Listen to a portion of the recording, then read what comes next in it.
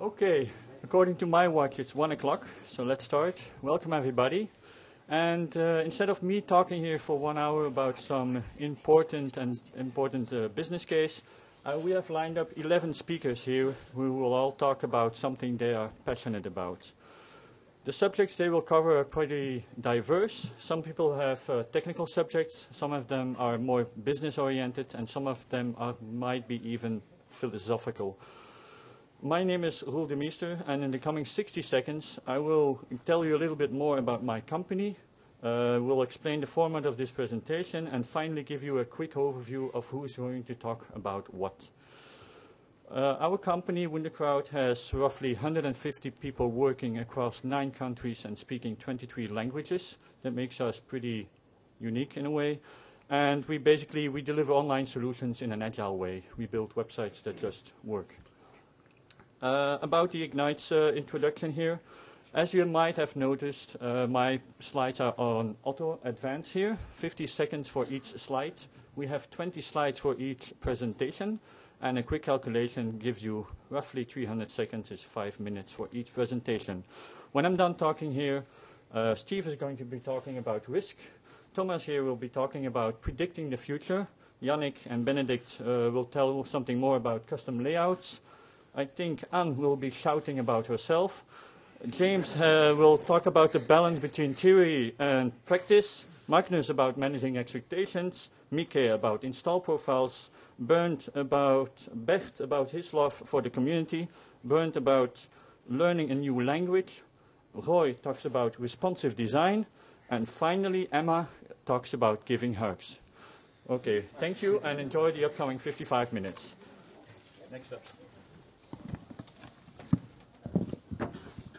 Thanks very much, Roel. We have a great team of people here, and we're going to try and make it entertaining, fast-paced, a great way into lunch here at DrupalCon. Now, my name is Steve Parks. I'm the Managing Director of the London office of Wunderkraut, where we're called Wunderroot, just to be a little bit different. We do the same across Europe in all our different offices. One of the things that we do a lot of in the UK is coaching for agile projects, working with large organisations. So today I want to talk about one of the things we talk to clients about, a reasonable approach to risk, handling the unforeseen. Because has anyone ever had anything unforeseen happen on a project they've been on? Yeah, any surprises? Yeah, you know what, it happens. And no matter how much corporates try and make sure their projects are risk-free, something still goes wrong and the projects can go down like the Titanic. And so what happens? They respond to that, not in a healthy way, but in a way that actually causes more damage. They make rules. They set rules. We can't have another Titanic. Let's set a rule, no drowning. That will solve the problem. So the procurement department steps in, the legal department steps in, contracts get thicker and heavier and more weighty, rules get more petty and tiny, and these rules multiply across the organisation. Everyone is trying to keep track of them all of the time and obey every single thing. And it means you can't stick to the contract anymore. And so what happens is then people get things done in the organisation are the mavericks, the ones that are willing to just go beyond the rules a little bit. So the rules are then seen as meaningless, because the only way to make the project happen is to bend the rules. But worse than that, what you also have is people that won't bend the rules. Corporate life is full of these. So you get people coming to a complete standstill when they perceive there may be some kind of small rule that they could fall foul of, and it could be damaging to their career or their prospects. Then people take the rules even further, enforcing them in crazy ways that are damaging to the project.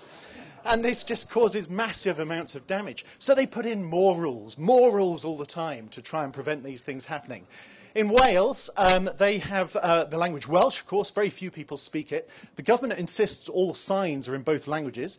They email off a translation, a request for translation. That request comes back with the translated text in Welsh. And this road sign says in Welsh, "I'm out of the office at the moment, but will respond to your request for translation tomorrow." And yet they have contracts full of rules and full of regulations to try and prevent things from going wrong. So all the time, warnings get more and more crazy. The rules, the regulations, they weigh things down all the time, and it causes massive damage. And the key is that something is missing. Something has gone from the way that projects are run. There's an emptiness. There's a vast emptiness of trust. Trust is what makes web projects work. And for trust, you have to have a number of things in place. You as an agency have to demonstrate responsibility. You have to show you have the right people for the job, with the right level of training and expertise that they can execute it properly. You have to show that you have the right tools and professional practices for the job, so that you're not doing crazy things like hacking core or this. You have to have that professional approach that clients respond to and build trust. And that's the only way to get things done. Then, of course, you have to have some element of planning. And too often people think agile means no planning, when in fact it means responsible planning. These workmen were hired to put up bollards to stop people parking in this space. Can you see what they've done wrong with their lack of planning? Someone here was watching them from their apartment, trying to get out for hours after they'd done this, until they had to dig that up. You also have to put users at the center of what you're doing, rather than rules and regulations. Consider what the end users need, not just what the rules and regulations say. Because you can do all you want up front, as the contract says, but users will want something over here. And that's what's best for the client and the project. Transparency. Transparency is key to stopping bad behavior. Don't put rules in place. Just make sure that when people are doing things wrong, when something's going wrong on the project, it's really, really easy to see. And live what you believe. Show an example. If you're believing in certain ways of working, do them all the time and be seen to do them all the time. And then have a healthy attitude to risk. That means there will not be no risk. You have to have a sensible attitude. Go in brave, go in with the right equipment, and go and get that cheese, that project cheese, because it is worth it, but you have to take a reasonable, responsible approach to risk and not try and pretend there'll be no risk ever. That's me. Feel free to follow me on Twitter, tweet me with questions or anything like that. Thank you very much. Thank you, Steve. Entertaining as always. My name is Thomas. I represent the Stockholm office of Wunderkraut. I work with web strategy, and I will talk to you about a concept that we call impact mapping, or it's called impact mapping. And it's really something that we practiced for some time in Sweden now, and we really love it. And it's a way to manage agile and project expectations, I would say. And first of all, I'm really happy because we've been practicing agile for quite some time now, and it's creating great results for us, both as a company, but for our employees, and we're more efficient, and agile is really, really, really cool. But agile is not really enough when it comes to managing projects. Especially if you look at Scrum as a process, it will help you to prioritize, but it won't really help you to tell which feature it's better than the other. So what is impact mapping? Well, the easy answer is 4 words, and it will give you a simple way to visualize your project and its goals. And it starts with why. It always starts with why. Why is the best tool we have in our daily work? You always need to know why you need to do something to really be able to help someone. So don't forget to say why. The next one is who. And who helps with why? If you don't know that, it will be hard to tell what kind of features or what you need to do in a project. Who can be a role or a system or a persona. Next thing is how. We want to know who helps us with why. How can a person or a system produce the desired effect of a project? The next thing is what. We love what. We love to talk about what in a project.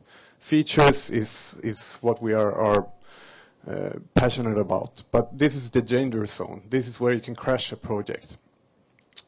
So I will give you a small example of how you can do this in a project. It's an online magazine, and their business is driven by ads, basically. Quite standard way to do for an online magazine. So we start with why. They want to increase their incomes to 1 million euros per year, and they want to have a fixed deadline to this in 2016. This is quite different from just saying increase traffic or release a new brand. And specifically, when you look at it as this, you need to define a KPI for your project. What is it really you want to achieve, and how do you measure that? So in this case, we come up with a KPI that is saying that, well, to generate this income, we need this amount of page views. So the next level is who will help us reach this goal. We have visitors, editors, advertisers, sales department. They all can produce something to help us reach this goal. So the next level is how. In this case, we just look at the visitors. Well, how can they produce more page views? Basically, registering on the site, sharing articles, staying longer on the site. We can assume that these activities will help us. The final level is what.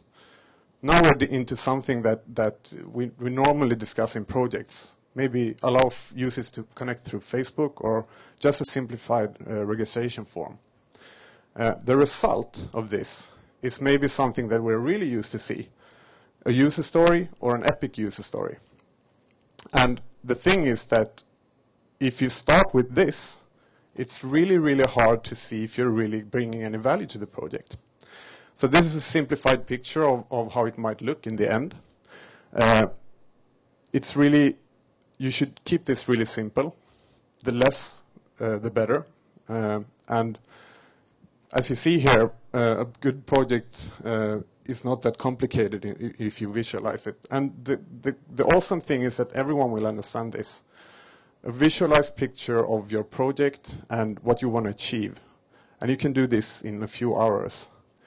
If you want to read more on this topic, I recommend you looking into these links. It's really awesome. It changed my life in projects, basically, to do this. We even do this for our internal management right now. Thank you very much. Next.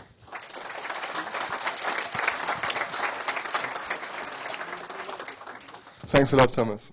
So, my name is Benedict, and this is Yannick. We are from the new Berlin office of Wunderkraut, and we want to tell you something about custom website layouts. So, what is this all about? The layouts we think of as some kind of product or page layouts which differ on every kind of page. So, you have like every product should display in a different way. You have different headers. Even a content should be displayed in some kind of different way. So we came all the way to Amsterdam to show you some kind of new way to building this. It's basically built on some stuff you already should know. So Yannick might want to show us something about that. Yeah. Drupal 7 is almost 4 years old, and we think it's time for something new, and we want to show you new techniques to create fancy websites with a gorgeous editor experience. And yeah, today we are going to present you something, and we have a solution for you, and we are using common contrib modules, which everybody of you may know, and we also created 4 small modules, which you can download on Drupal.org. And yeah, our solution is not a big thing. It's just yeah, they are not big modules. It's based on standards, you know, and there are no cross dependencies, and it's highly customizable, and it's also possible to implement new things. Surprise! Implement cool things like you know, and yeah, thanks to our committers who made this possible. Okay, so just to make this a little bit more graphical, so we have the Drupal core. Basically, we are using just nodes, entities, and fields. You all know about that. Combine this together with some display suite magic. Magic is a bit much. It's just some custom view modes.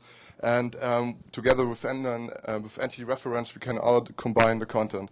So in the end, you got all on the same page. Usually you have a separated page for the design, one for the content, and maybe some more other pages. We are connecting it to one node, which is currently displaying the page. So you can see it like here. You have the node as the outer wrapper. It contains all the metadata, for example, the product price, the country where you can buy it, and so on. And the content itself is separated in sections, and the sections itself can contain contents. So, like I said, you can store all the metadata in the node itself, and the good thing is it's just listed on the content page, so you don't have a lot of different entries on admin content, so you'd have just one. Next thing is you have sections, and Yannick will tell us about that. Yeah, the content is divided into sections, and you can put different kind of content into these sections. So imagine you have a section, and in the section I can put an image and a text. And you can also create 3 texts, or 1 image and 2 texts, and yeah, everything is possible, and we have reusable. We can use them in multiple places, and you have the Drupal power. So just create a new content and content type, and then you can add fields, and you can create new content, and you can also put views into it or blocks. And yeah, for custom coding, you can also create CTools content types, and everything is possible with this solution. And without it's core plus DS and yeah. Okay, so like Yannick just said, you need no custom content to achieve this. You can just use basic modules and some small helper modules we created, and it's just below 1,000 lines of code, and this is not much for Drupal modules. And all the modules together, not each one.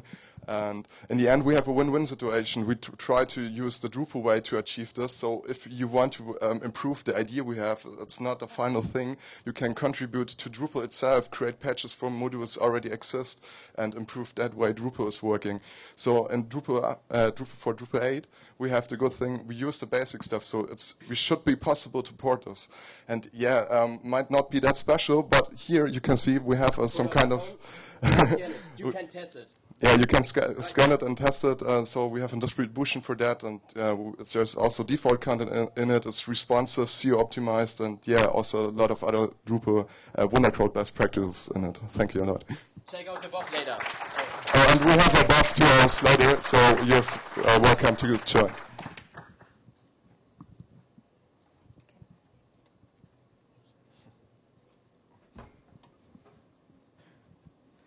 Good afternoon. My name is Anne. I am CMO and partner for Wunderkraut in the Benelux. We're based in Ghent, Antwerp, and Utrecht. I live in Ghent, which is a great city. You should come and visit whenever you can. I'm often on the road, and what I like to do is I like to share ideas about how to make complex things simple. And preferably, I do that over a cup of coffee or a glass of wine. Where do we come from? Actually, we own a strategic marketing agency with a strong focus on 2 things, and that is taking into account end-user needs and simplifying business propositions. Since a few months, we've been teaming up with Wunderkraut because we believe that a combination of strategic thinking with smart web building can generate a complementary offering into the market, and that helps our customers grow. How do we do that? We always start from the business perspective, because a website, even when it works from a technical point of view, that doesn't mean that it is a great website. A site is only great when you have a digital strategy. Just like building a house. You don't build a house without an architect either. You need to have a plan. And successful companies know that they need that type of plan. And that plan consists of 3 things. First is successful companies understand that customers do not buy products, but that they want to fulfill a specific need. For example, people go to Starbucks not for the great coffee, but to have a meeting space. Secondly, successful businesses never copy others. They never copy others because they know that it is better to stay truthful and to stay close to their own DNA, because if you copy, you're only a shadow of the other one. And third, successful businesses create content. They create content and they think transactional, they make their content shareable, and they create lots of call to actions. Did you know that today about over 50% of all business decisions are being taken online? And that is why we believe that a website should function like a mirror. What do we do? What do we mean by that? A website should work like a mirror. We mean that people should recognize themselves in the content you bring. You should connect with their experience, and they should find exactly what they want. In other words, a site should never be too much about you. It must not reflect your company structure or say that you are the best. And if you do so, it may well be that that is the reason why you don't have too many visitors. Same is true for persons. Did you ever trust a person that says, I'm a great manager or I am a fantastic entertainer? No. Well, the same goes for great companies. Companies that are great never say so. They only prove it. And to prove that you have great content and that you're a great company, you have to offer experiences and you have to earn your customers. You have to turn them into advocates, and then they even become a channel and they tell everyone how great you are. And this is what I actually learned from having worked very long in the airplane industry, and that is planes are planes. It is the airline that makes the difference. The same is true for websites and for companies. Being recommended is the best you can get. And I think if Confucius would come back today, he might as well add a sentence to his famous quote. So this brings me to almost the end of my presentation. So content and consistency is really important.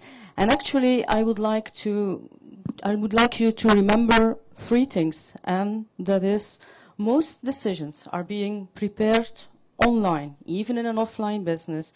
People don't buy products, but they want to fulfill their own wants and needs. And third, a website only adds value when visitors recognize themselves in what you say. So I would like to thank you, and I would also like to invite you to our Wunderkraut booth to further discuss this type of ideas or to come and discover our healthy web approach. And I'm now happy to give the floor to my colleague James from Estonia. Hi. I'm James Nesbitt. It says Estonia. I'm actually from Latvia, but no. It says Estonia. What can you say? But maybe I'll come to Estonia too. So I'm going to do a bit more of a developer-oriented presentation. As you'll see from my slides, I'm a back-end developer, but I thought I would try and talk a bit more about our practices when it comes to being a developer. And I'll do it a bit from a case study perspective, from something interesting that happened to me on a project this year. I finally did my first these single-page applications this year. So the one I did was Marionette, but so I'm talking about Angular and this kind of stuff, which I was really excited to do. I'd been waiting for this kind of thing. And the experience was great. You know, it was conceptually what I wanted. I wanted to get away from this old concept of we're serving documents. No, we're writing apps. And you know, these two pages, they look the same, but they're actually completely different and refreshed, and there's white space in between. All the things I didn't like, I got to get away from. So the problem was we had all these concepts that we wanted to do, and when we got there, we realized we had only one problem. We're actually incredibly lazy developers, and that's kind of good. We had this complex interaction that now happens, and we thought we understood it, but all these really complex things were happening. What happens is that we had, wow, it's really fast, huh? So we had, we thought we knew what it would be, but things moved around really fast. And in particular, what happens is things last a lot longer. And when they last a lot longer, we had these really interesting problems that would arise. And we realized that what we've been doing is we've been relying on this refresh or request as a reset. And it was actually pretty damaging for us. So the thing about being lazy is that it's good. We all know that developers are supposed to be lazy. We're supposed to minimize effort and minimize cost. But when we got into this kind of thing, we found that, I feel like the slides are in the wrong order. But so here's an example of what would go wrong in a single-page app. You have all these things that are connected that are in space at the same time, and they move around. Events connect across aspects, and it gets really confusing. So I'll just I'll slow down and skip one, actually. Okay, the thing is that other developers outside of the web, they already know this stuff. Desktop developers, app developers, they don't have refresh and request. And I was thinking, as a developer, I don't want to change my practices too much, but maybe I can look for tools that other developers might have. I don't want to innovate, but I do need some kind of solution that can come in. So, and of course, I don't mean just technologies, but approaches and concepts as well. So I was working on this app, and trying to figure out actually what was going wrong at the time in debugging, and I found this really interesting thing which you can't read. It says state controller. I thought about that. I'm like, state. I have no idea what that state controller is. And then it dawned on me, this complexity problem that I was having in my application was actually really a state problem that reminded me of all of these computer science classes I had talking about state. In there was a state controller and a state models. The only purpose of this thing was to handle changes in state. And I realized that we can switch to an approach of thinking about state, this developer concept, programmatic approach. And instead of having views, trigger events that happen in controllers, change models, go back to views, we can tie everything into single changes that happen only in these state controllers. And give us this great single place where everything can connect into. Instead of this view, this model, and this controller, changes that happen go directly into only these state controllers and models. You want to, for example, you want to initialize a route, you just initialize the state. View responds and displays state. If you need to reinitialize it, it's the same process that happens again. It was a small change for us. We didn't require massive change in thinking, which was great, but it solved our complexity problem. And it helped us write apps that were actually smarter. They knew what they were, they could self-heal, and they had a really much easier approach to get into debug. So in an attempt to just stay as a developer and solve client problems and not completely revolutionize it, what I did was I pulled in small amounts of tools and used small changes to slightly change the way I work, but I tried to stay focused on being a developer. So. Wow.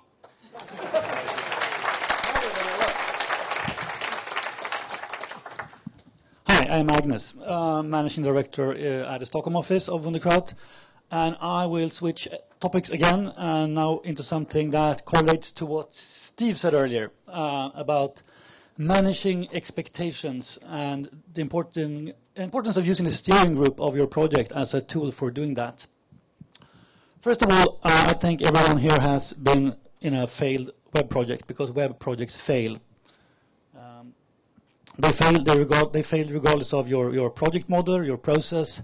I would say agile projects fail a little bit less than other projects, but some of you may disagree.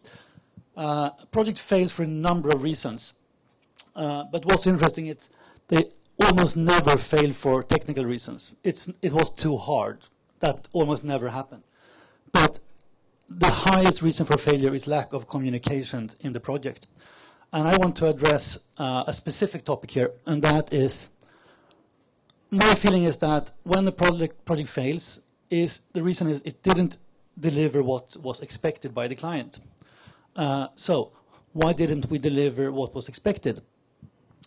What the client expects is really simple. They expect the scope be delivered on time and on budget. Could it be any simpler than that? It couldn't be harder anyway. We've all been through this, but the problem is, as you all know, many small decisions are made through the project from day one to the last day of the project. But not everyone is normally involved in those small decisions. And that's why we're using the steering group to do that. And we use it to talk about something we call the expectations gap. In the beginning of the project, we all have a picture where we're headed. We as an agency have almost the same, hopefully, ideas on where we're going. The client have hopefully similar ideas. But then through the project, all these decisions are made and requirements are changing and expectations are changing. So we end up here, especially the high up in the client side, their expectations are still where they were in the beginning of the project. So what we want to do, and we do in all our projects right now, we use the steering group to set expectations and to manage them through the project. The first thing we do is have a workshop with the steering group and see that all the important persons are in the steering group, and we meet regularly. In this workshop, we agree on the business objectives of the project, and then we talk about this. So we say, what do you expect? You can have the scope, you can have it on time, you can have it on budget, but you can't have them all at the same time. Please prioritize. And then we do a simple thing. We draw this on a whiteboard, and then we give everyone in the steering group a bunch of post-it notes, and they need to put these with their name on it somewhere on this triangle. And this is a really, really good way to really start talking about the priorities of the project. And you often end up with the editor guys, they're here, finance guys over here, and then you have some other. But this is really a good discussion, and we come back to this every time we meet, and we often meet every second week in the steering group, because don't summon the steering group when you are in trouble. Summon them regularly. We used to say every second week. Make sure you have the decision makers there, and always inform them about your progress and where you are in the project right now. Be transparent. Use it to manage risk. As Steve said earlier, we use this way of displaying it. Every steering group meeting, we present this and focus the steering group on making decisions to minimize the risks we have in this part of the project.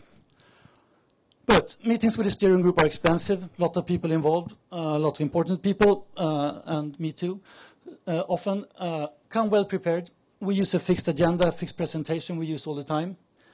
And we really feel that this way we can make the expectations gap a lot smaller and minimizing the risk for a project failure due to missed expectations. And if you meet expectations, you don't fail projects, basically. Thank you.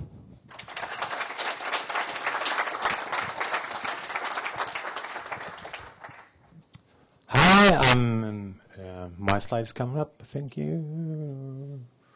Yeah. Solution facilitator. Oh, maybe not, but I'm a developer and working in Sweden as part of the support team. And now my notes went upside down. If you can't install the site, it's broken. I'm going to tell you this like 20 times now, because the subject here is like when you install Drupal from the first beginning, you can do it, but you need to have the workflow working in the end of the project also. So the site should always be installable. It should always you can later in the project you could install the site and yeah. So to have this workflow, you need to use profiles. Most of the projects I haven't seen use it, so that's good. But also with the profile, the project is version controlled, and that's really, really important. Also, if we work with Äger in Wunderkraut, Sweden, to deploy our sites, and we need to have profiles to do that. And the workflow we have is like we install the site, develop, deploy. Sometimes we use the database from production, but that's only sometimes. When we have this kind of workflow, we know what we are going to deploy.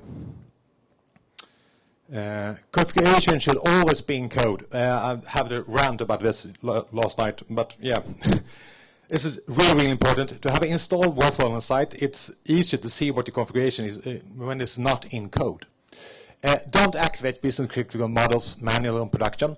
That's, yeah, it should be like really crucial to not do that, because you need to control that also. And don't deactivate modules either manually. You have to put that in code. All new configuration can be done in features, and you can deploy it with update hooks or something else. But if you use the install profile, you have control of them. Also, the best practice of doing a site, I think it's building a site and do it from the beginning again. But that's not possible. So if you have code in your code base that you're not using anymore, throw it away, because old code sucks. If it doesn't do anything good, it's just smelly and yeah, it's not good. Yeah. So I come back to this. But if you have a profile and you can install it, it's better version control, because you know what modules you are using. You know what you have put out on production. If you have the dependencies in the code, you will know that early on when you install it locally, when you develop stuff, when another developer added some dependency, and the site breaks. If you want to roll back, if something went wrong on production, it's much easier to do that if you have a version-controlled configuration, and it's better done. Oh, sorry, my notes went. Yeah, this is crazy, but we have some clients who don't want us to access their production database at all. We have some financial clients that don't allow us to do that. So if you should work with their website, we need to install it without a database. Yeah, and it helps and improves stability. You don't get surprises. You get surprises, but not so very often. So. Less it works locally, more happy customers. Because if I can install a site in any time in a project on my local computer, I'm guessing it's going to work for the client also when we deploy it, but we have deployed the code that we should do. If you can't install a site from the beginning, you have a code problem. There's something you need to solve that. You need to figure out what is wrong in your code. So to have this, you have to have configuration in code. You need to solve the problem before you give it to the customer. And this workflow in installing a site, that should be done in every stage, it's really, really important. So, bye. Thank you.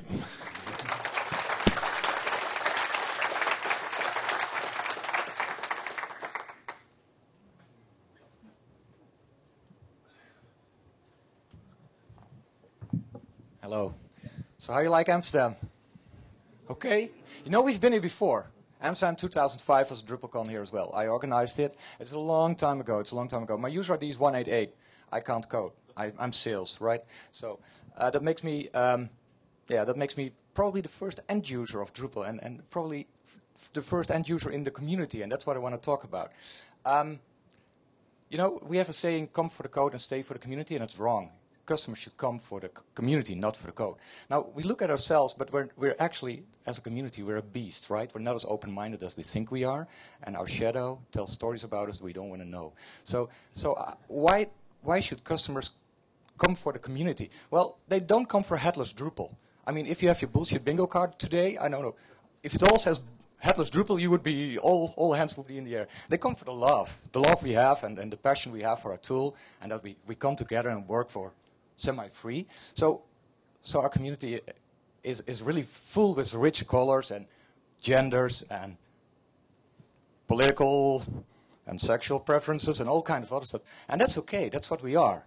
And we should be proud of that. So, but we are also a bit scary. We're Herbies watching Herbie. We are afraid of watching ourselves. And we're afraid of ties. They will take over our system. What Dries said at his keynote is in fact very important, because it's not about mobile first. Mobile first is a new Internet Explorer only. I don't like that slogan. It's business first, it's user first, and maybe it's Drupal last, but still, if it's Drupal last, the customer makes his money using Drupal. From the money, it's built on the web, and it's built on Drupal. So you can't say Drupal last, that's okay, but still, it is Drupal, and he needs to know the tool. And he needs a party that's implementing the tool for him, that understands, holy shit, I love you. This is the time that it's okay to hug someone next to you and say, holy shit, I love you. Do it. You will be fine. But that's what we are. So, and how do you bring that love we feel for each other to the customer. Companies have learned to do that. Wunderkraut, for example, knows how to align with the community, right? So all we have to do is tell you and our customers how we can align with the community. Now, this guy is not falling. He's not holding a board, but he's not falling really. So why should you do that? I like buy-in versus lock-in. Proprietary systems have a lock-in. We have a buy-in. The customer comes for us. If you turn around the Wunderkraut logo, have people seen that? It is in fact a DrupalCon. So if this is the customer, the person we're all afraid of, the tie, the suit, the commercial entity, how do we turn our love and let him in the community? Well, 4 solutions. First solution is use his knowledge, or the knowledge you have from the project, and bring it in the community. 2014, and we still don't have an editor in core. That's strange, because every customer asks for it, right? An HTML editor. That's weird. So the second way is bring his code and his time in the community. So you all make modules for your customer, donate them, ask him to donate them. And the third way is bring him towards the community. There are a lot of customers of Wunderkraut here present. And it sounds scary. Customers not, but customers to your competitor. It sounds scary, but it's not. It's okay. And the fourth solution is even better. Use the customer's resources to bring the community to the customer. He's got. If you organize camps, he's got a venue where you can go. So there are 4 easy ways of aligning your customer with the community. Now this is the traditional view, right? We have the community, and we have the commercial ecosystem. And that's not a healthy point. And that's what Dries is, I think, is wanted to say. It should not be one versus the other. We should really think community includes commercial entities. And I think we're up this point where this is a given fact, and we should embrace it. There's nothing wrong with making money, right? Okay. So these are our customers. You can see them walking around here. But really, customers are just humans as well. So it's okay that they are part of our community. And it's okay if they wear a tie or not. And we'll drop the tie later. So my name is Bert Boerland. If you have enough time or too much time, follow me on Twitter, @BertBoerland. And thank you very much.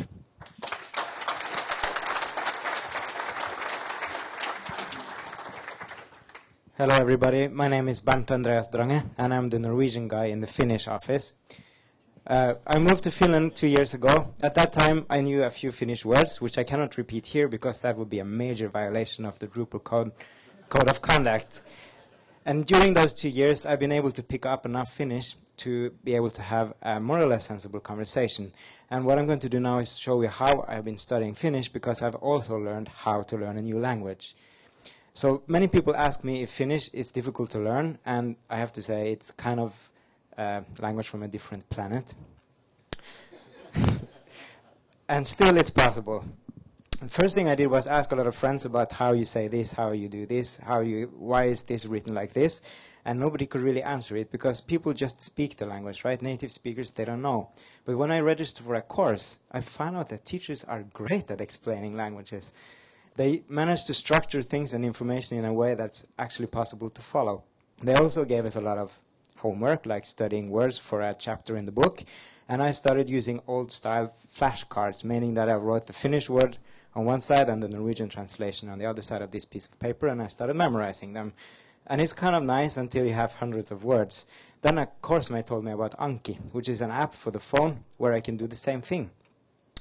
And it uses a technique called spaced repetition, which actually is quite neat because it not only lets me go away with all the pieces of paper, but it also spaces out how much I repeat the different words, so it knows what I know and what I need to study more. And this technique can be used to study anything. You could also probably study all the Drupal hooks if you want to remember them by heart. And it's really great at optimizing learning. There's just one thing that this type of studying, it's not a panacea. You cannot study things that you don't already know. I'm on the wrong slide. And that's fine. So vocabulary is just one part of learning. And of course, if you memorize all the Drupal hooks, it's not going to help you unless you know how to use them and what they're for. And then, next slide, is that I also figured out that it's very good to study between Norwegian, my native language, and Finnish. Instead of downloading lists that other people had made of words I wanted to study, I made my own because Norwegian is so much stronger wired into my brain. And also, when I make my own lists, I know the words are more important for me, so they're more relevant. And then there's the thing that you need to learn to speak as well. And it's kind of difficult because people tend to know how to speak English in Finland, and they're always very helpful, so they might, switch to English to help you. But then I figured out there are some people out there who are actually quite helpful. Some people I met in parties, some girls that found me so cute that I was able to speak, a little bit of Finnish. So they talked with me all night, and they were adapting the vocabulary and the language they were using so I could actually follow. And during those kinds of conversations, I got to practice. And now I can even speak with more and more and more people. And step by step, I have become more fluent. And then you need to start reading. And it's very tempting to read text very careful, and you underline all the words, then you look them up in the dictionary, and it really takes a heavy effort. And I did it, and I put the words in Anki, so it's been helpful. But I also try to just read stuff. I found some old 70s spy novels translated into Finnish, very simple, and just read and make sure that you get the idea and maybe not all the sentences. And then I've tried to listen to different news broadcasts. In Finland there is a brilliant one which is called Yle News in simple Finnish. They read slowly. It's great. Some tools I've been using. This is a web lexicon. It's based on the Wiktionary, which is Wikipedia's dictionary project, and it has also conjugations of words, which is very important when you're studying Finnish. And the other tool I've been using is glossy.com. It also has a dictionary, but the best thing here is it shows you the words in context. So they have loaded in EU legislation, which is translated into quite many languages, including Finnish and English, and movie subtitles, which tend to be translated, and they're great to see how the words are used. My first rule when I started studying Finnish was to never give up. And I realized after a while that actually the most important thing is to believe that you can. If you believe you can learn the language, then you will not just block out every time you read something difficult. So what I've been gaining from this is now I'm more independent in my workplace. I'm not still able to speak super fluently, but I can at least understand support tickets in Finnish. I don't need to ask my colleagues. And also I can survive more easily socially. And then I just want to thank also my employer that actually paid for all my language courses and my books and everything. And I want to thank you guys for listening. And just get in touch if you want to know more about stuff, because, 5 minutes, short time, I can tell more.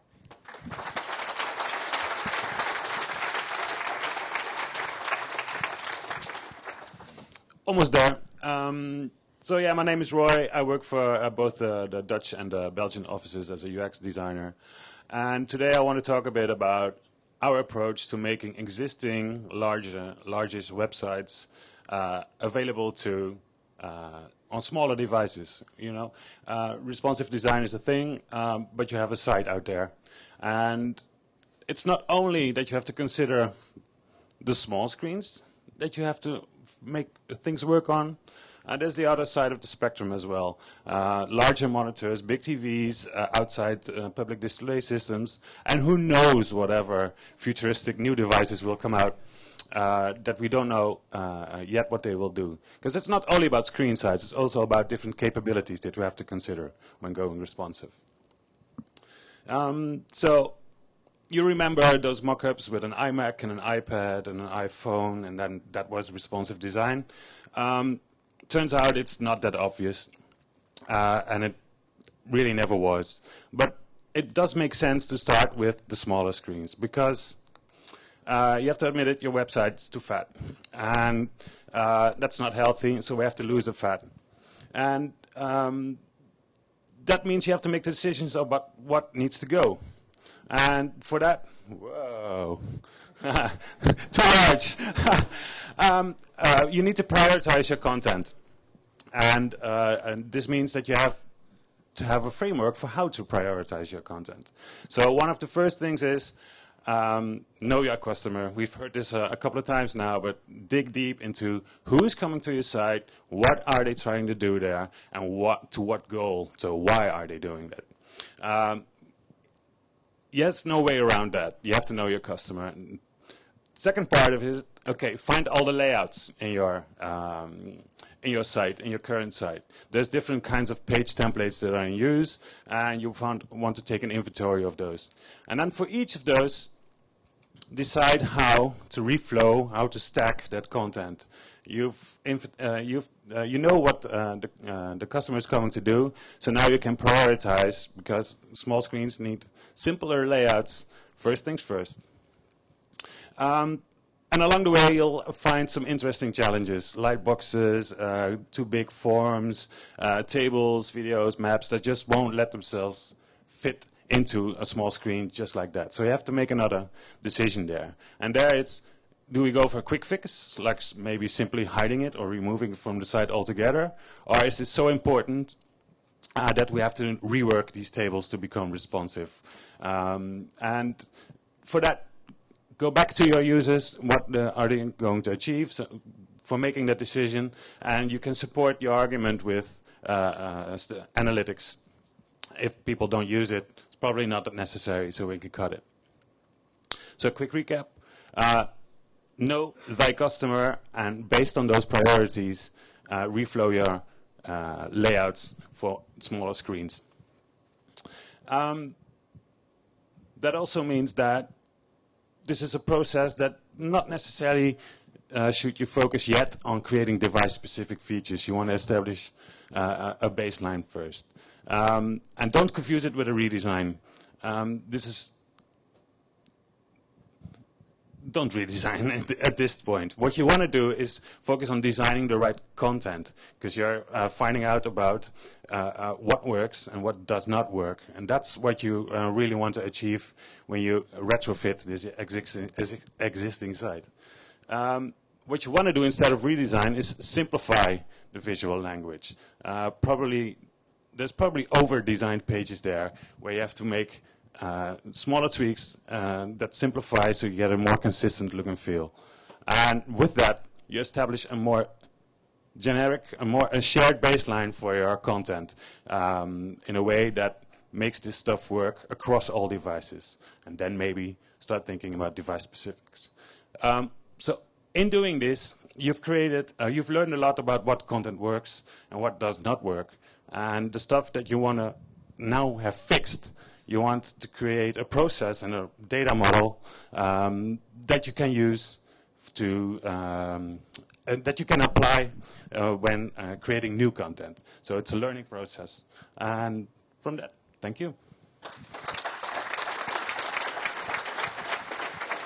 Thank you, Roy. I'm so happy that there are still people here, so my colleagues did something right not to bore you.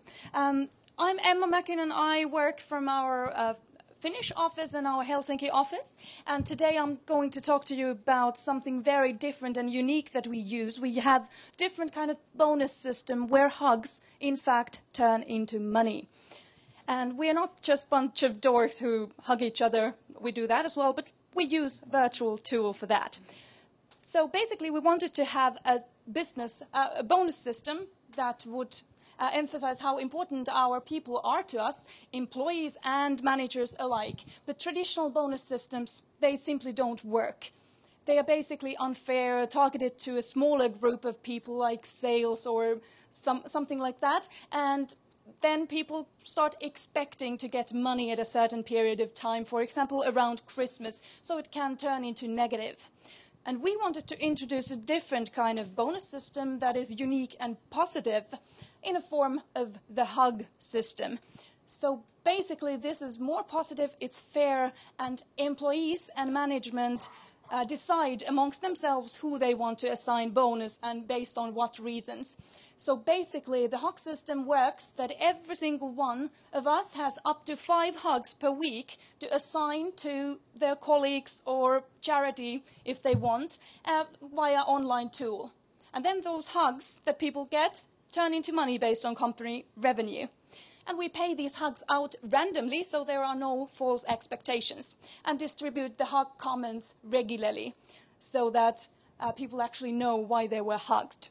And reasons for this and value for the hug system for the company is that we actually get very valuable feedback and peer reviews out of the employees. They get to decide themselves who to hug, who earn the money. And the employees themselves, they of course get the positive feedback, they get the comments distributed by our manager himself, and extra income never hurts anyone. So basically we have been using this hug system since November 2013. It started out as an experiment, and we really very early on noticed that the true value of the hug system are the comments themselves. So basically, when we distribute the hug comments to our employees, they get valuable feedback, and that's the actual positive thing. And of course, there's money in it as well. People really liked the hug system. It's been a really positive thing, and people talk about the hug system, and people seem to prefer virtual hugs over physical ones for some reason, because you get money out of that. But basically, because we have used the hug system a long time now, we have very extensive data out of the hug comments, and we did an analysis of that. And here you can see the distribution of how and why people hugged. So 52% of all hugs given were given based on performance. So basically, people got rewarded by how well they did their job, how well they functioned in a team, and how others thought that they actually did their job well. And then 29% was given based on support and encouragement. People notice that someone is stressed out with multiple projects, for example, they give money, encouragement in a form of hug system. And then 14% of all hugs were given based on personal reasons, getting married, having a baby, new haircut, or an inventive lunch idea, for example. So basically, whatever reason people wanted to give each other hugs, they can do so. There's no limitation. And this is the only thing that's left. So 5% of all hugs were given with no comment at all. And because the comments are really the core of the hug system, these types of comments should be kept minimum. And we are currently improving the hug system all the time. We are making the hug system responsive with mobile app, and it sends out reminders to people so that they can actually know when and why they have hugged. So basically what I want you to learn from this is that positive feedback is really the core, and us get money from giving positive feedback, so that basically never hurts. So thank you so much. This was my presentation, more internal one. You can find me on Twitter as well. And I'll finish now. Thank you.